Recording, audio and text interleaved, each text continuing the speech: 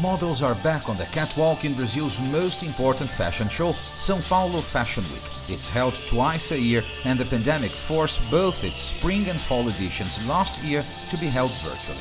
Now it's gone hybrid, with 27 in-person shows taking place, while 24 others are being broadcast remotely to audiences. Acho que a energia de desfile ao vivo não se substitui.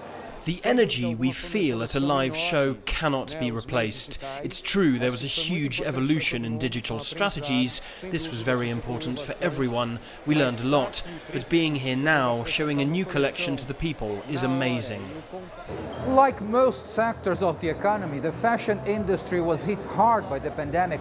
Designers are now hoping for a strong comeback, incorporating lessons learned during the health emergency, notably the importance of e-commerce. The founder and creative director of the event says production in the fashion industry is picking up, but a recovery of the whole economy is essential to heat up the consumer market. Tudo que é presencial vai continuar presencial e o digital. In-person events have to return and continue to be in person. But it's true that digital events and strategies have a reach which can be hundreds of times higher than a physical fashion week. And like other sectors, the fashion industry saw a great increase in e-commerce and in digital exposure during the pandemic. This edition of Fashion Week also included a group of aspiring dressmakers from a poor suburb of São Paulo who received 10 weeks training with a designer and then took to the catwalk to show off their creations.